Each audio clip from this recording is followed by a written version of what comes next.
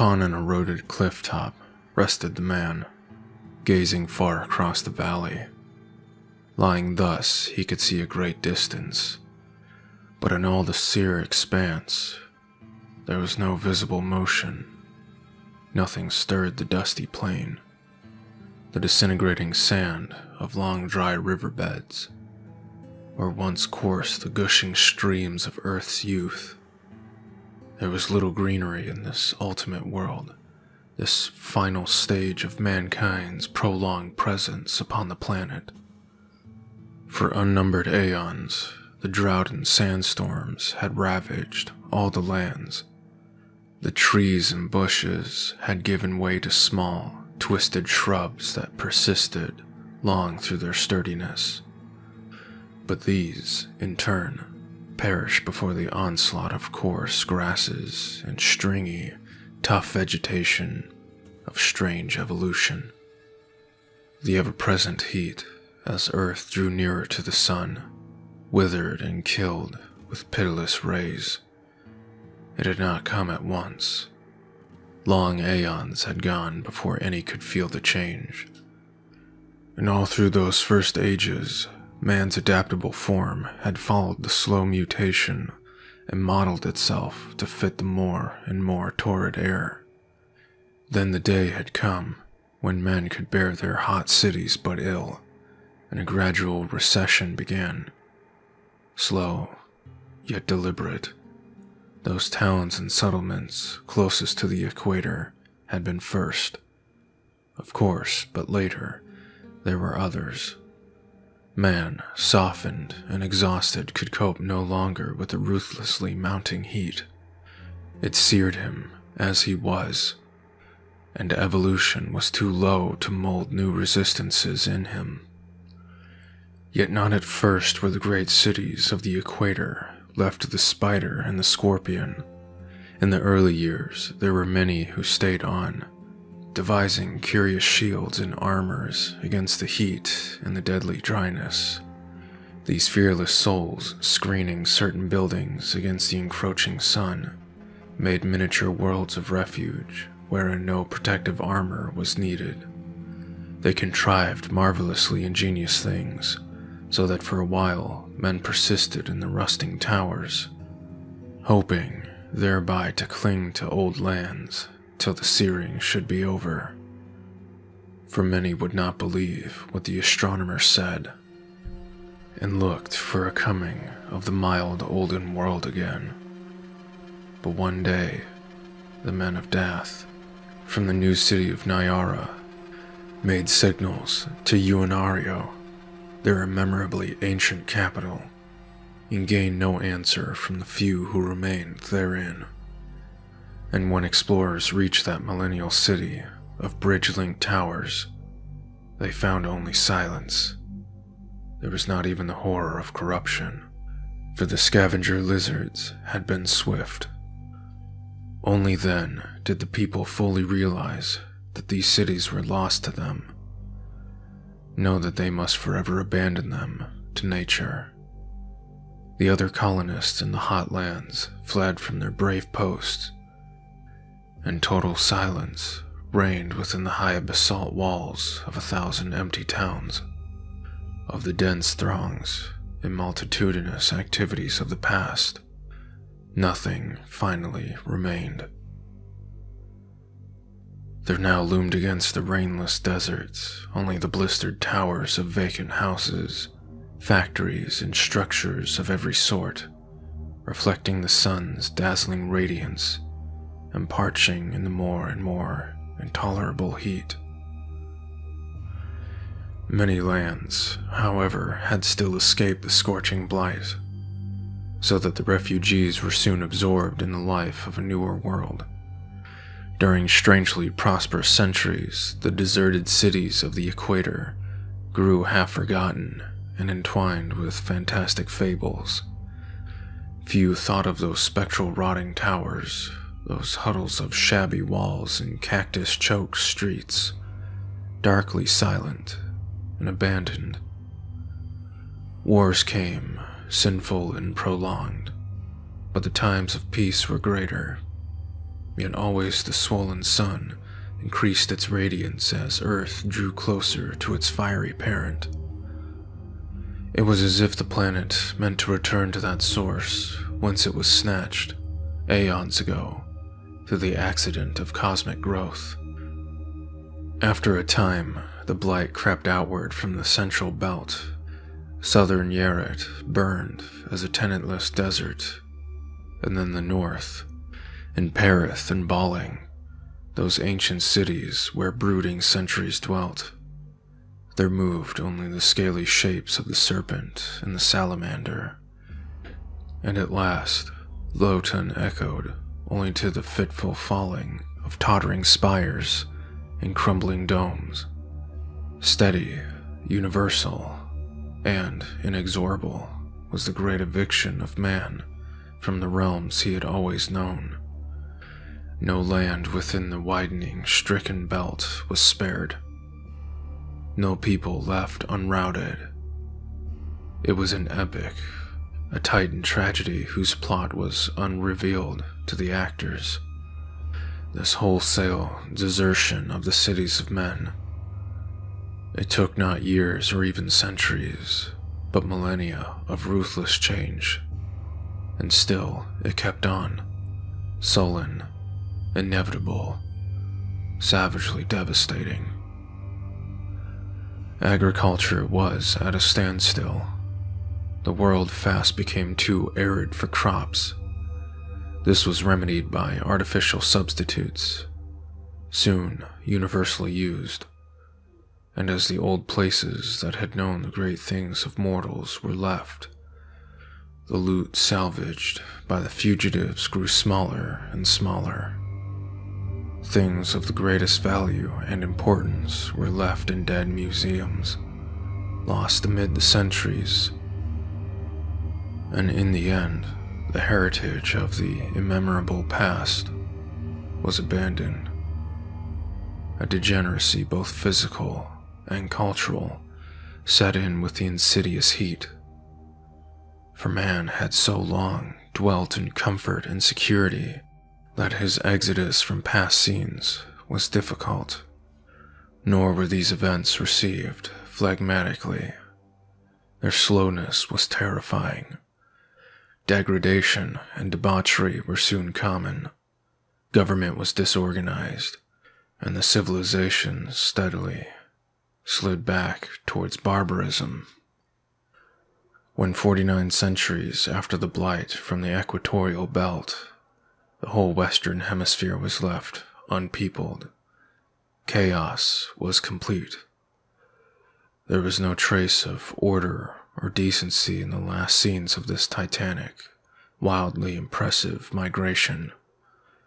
Madness and frenzy stalked through them, and fanatics screamed of an Armageddon close at hand. Mankind was now a pitiful remnant of the elder race, a fugitive not only from the prevailing conditions, but from his own degeneracy. Into the Northland in the Antarctic went those who could. The rest lingered for years in an incredible Saturnalia, vaguely doubting the forthcoming disasters. In the city of Borligo, a wholesale execution of the new prophets took place. After months of unfulfilled expectations, they thought the flight to the Northland unnecessary and looked no longer for the threatened ending. How they perished must have been terrible indeed. Those vain, foolish creatures who thought to defy the universe. But the blackened, scorched towns are mute. These events, however, must not be chronicled, for there are larger things to consider than this complex and unhastening downfall of a lost civilization. During a long period, morale was at lowest ebb among the courageous few who settled upon the alien Arctic and Antarctic shores, now mild as those of the southern Yaret in the long-dead past. But here there was respite. The soil was fertile, and forgotten pastoral arts were called into use anew. There was, for a long time, a contented little epitome of the lost lands, though here were no vast throngs or great buildings. Only a sparse remnant of humanity survived the aeons of change and peopled those scattered villages of the later world. How many millennia this continued is not known. The sun was slow in invading the last retreat, and as the eras passed, there developed a sound, sturdy race, bearing no memories or legends of the old, lost lands. Little navigation was practiced by this new people, and the flying machine was wholly forgotten. Their devices were of the simplest type, and their culture was simple and primitive. Yet they were contented and accepted the warm climate as something natural and accustomed. But unknown to these simple peasant folk, still further rigors of nature were slowly preparing themselves. As the generations passed, the waters of the vast and unplumbed ocean wasted slowly away, enriching the air and the desiccated soil, but sinking lower and lower each century. The splashing surf still glistened bright, and the swirling eddies were still there, but a doom of dryness hung over the whole watery expanse. However, the shrinkage could not have been detected, save by instruments more delicate than any then known to the race. Even had the people realized the ocean's contraction, it is not likely that any vast alarm or great disturbance would have resulted, for the losses were so slight and the seas so great. Only a few inches during many centuries, but in many centuries, increasing. So at last, the oceans went, and the water became a rarity on a globe of sun-baked drought. Man had slowly spread over all the Arctic and Antarctic lands. The equatorial cities, and many of the later habitations, were forgotten, even to legend. And now again, the peace was disturbed, for water was scarce, and found only in deep caverns. There was little enough even of this, and men died of thirst wandering in far places. Yet so slow were these deadly changes that each new generation of man was loath to believe what it had heard from its parents.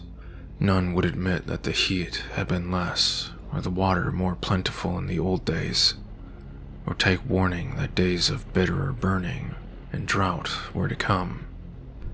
Thus it was even at the end, when only a few hundred human creatures panted for breach beneath the cruel sun, a piteous huddled handful out of all the unnumbered millions who'd once dwelt on the doomed planet. And the hundreds became small, till man was to be reckoned only in tens. These tens clung to the shrinking dampness of the caves, and knew at last that the end was near.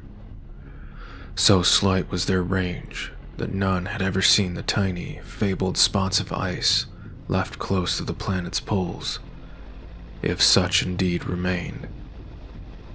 Even had they existed and been known to man, none could have reached them across the trackless and formidable deserts.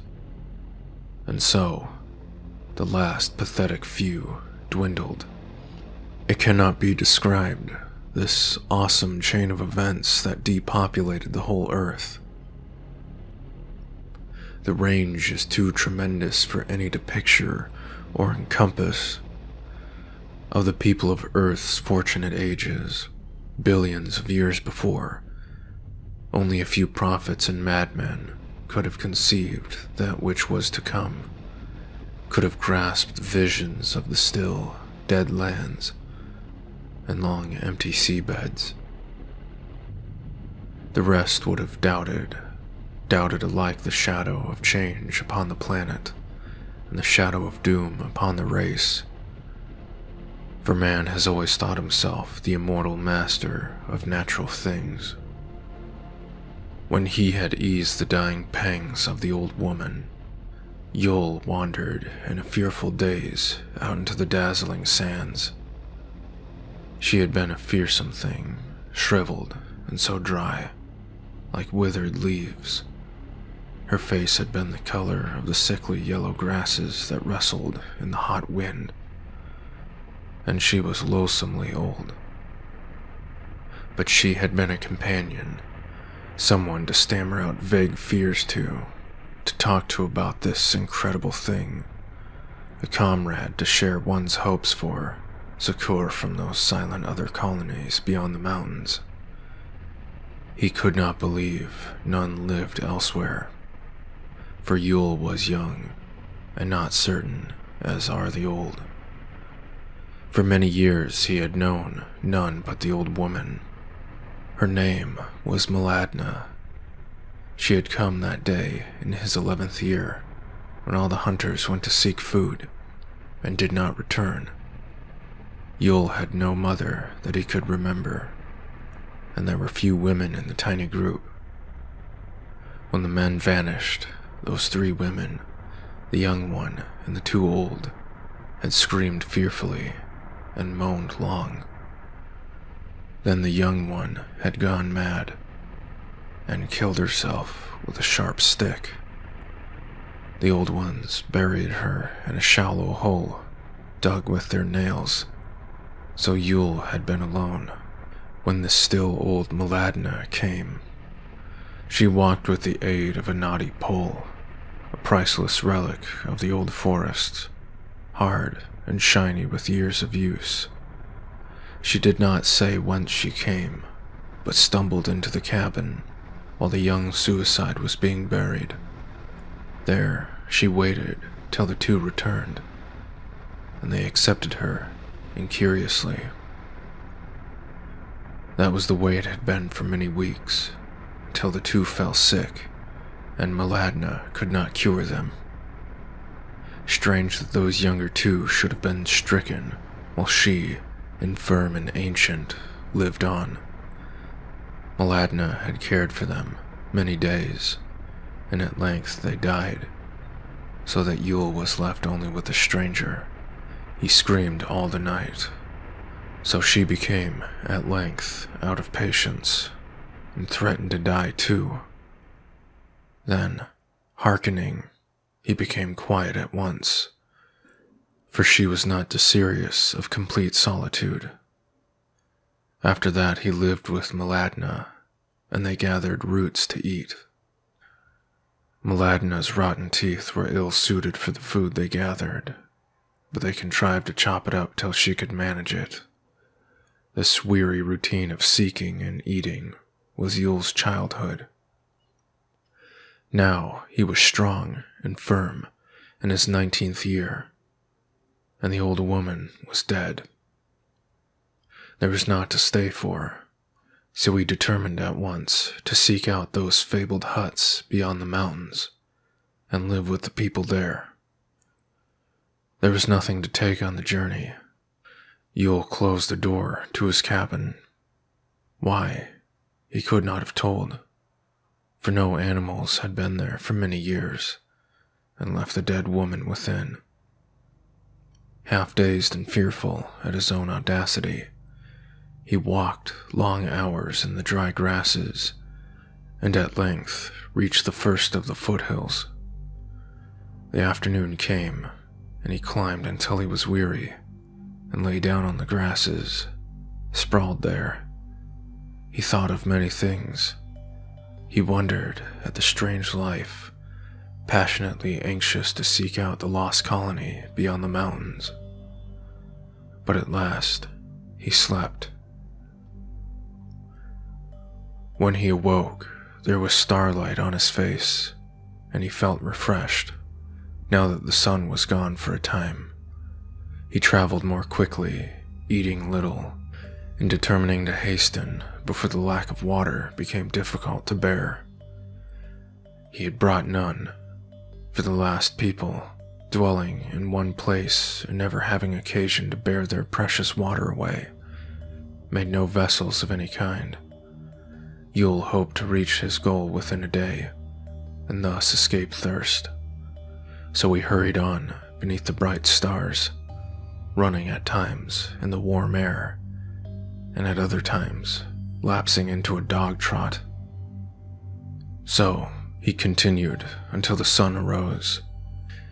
Yet still he was within the small hills, with 3 great peaks looming ahead.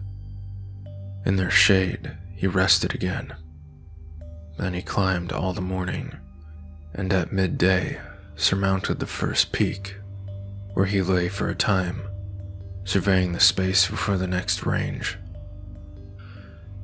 Upon an eroded cliff top rested the man, gazing far across the valley. Lying thus, he could see a great distance, but on all the sere expanse, there was no visible motion. The second night came, and found Yule amid the rough peaks, the valley, and the place where he had rested far behind. He was nearly out of the second range now, and hurrying still. Thirst had come upon him that day, and he regretted his folly. Yet he could not have stayed there with the corpse. Alone in the grassland, he sought to convince himself thus, and hastened ever on, tiredly straining. And now there were only a few steps before the cliff wall would part and allow a view of the land beyond.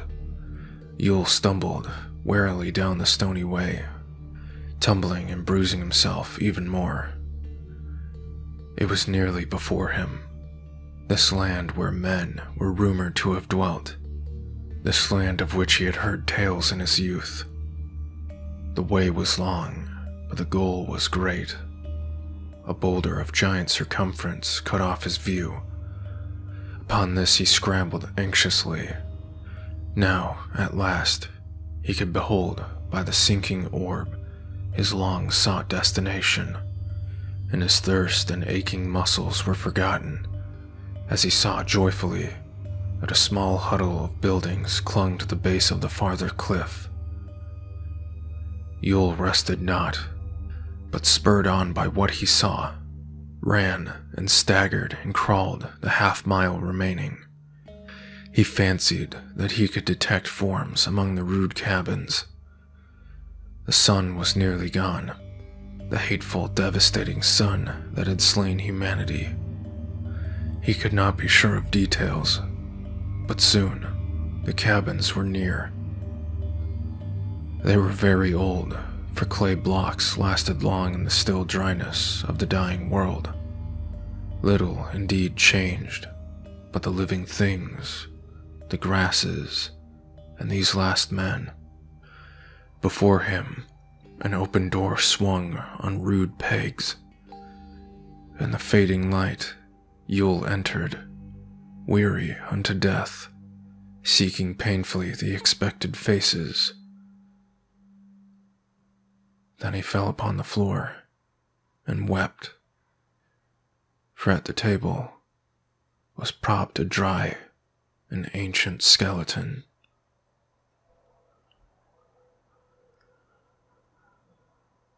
He rose at last, crazed by thirst, aching unbearably, and suffering the greatest disappointment any mortal could know. He was, then, the last living thing upon the globe. His the heritage of the earth, all the lands, and all to him equally useless. He staggered up, not looking at the dim white form in the reflected moonlight, and went through the door. About the empty village he wandered, spectrally preserved by the changeless air. Here, there was a dwelling, there a rude place where things had been made, clay vessels holding only dust, and nowhere any liquid to quench his burning thirst. Then, in the center of the little town, Yule saw a well curb. He knew what it was, for he had heard tales of such things from Maladna. With pitiful joy, he reeled forward and leaned upon the edge. There, at last, was the end of his search. Water. Slimy, stagnant, and shallow, but water before his sight. Yule cried out, the voice of a tortured animal, groping for the chain and bucket. His hand slipped on the slimy edge, and he fell upon his chest across the brink. For a moment, he lay there, then soundlessly his body was precipitated down the black shaft. There was a slight splash in the murky shallowness as he struck some long sunken stone, dislodged aeons ago from the massive coping. The disturbed water subsided into quietness. And now, at last, the earth was dead. The final, pitiful survivor had perished. All the teeming billions, the slow aeons, the empires and civilizations of mankind were summed up in his poor twisted form. And how titanically meaningless it had all been. Now indeed had come an end and climax to all the efforts of humanity. How monstrous and incredible a climax in the eyes of those poor complacent fools in the prosperous days. Not ever again would the planet know the thunderous tramping of human millions, or even the crawling of lizards and the buzz of insects, for they too had gone. Now was come the reign of shapeless branches and endless fields of tough grasses. Earth, like its cold, imperturbable moon, was given over to silence and blackness forever. The stars whirled on. The whole careless plan would continue for infinities unknown. This trivial end of a negligible episode mattered not to distant nebula or to suns newborn, flourishing and dying. The race of man, too puny and momentary to have a real function or purpose, was as if it had never existed. To such a conclusion, the aeons of its farcically toilsome evolution had led. But when the deadly sun's first rays darted across the valley, a light found its way to the weary face of a broken figure that lay in the slime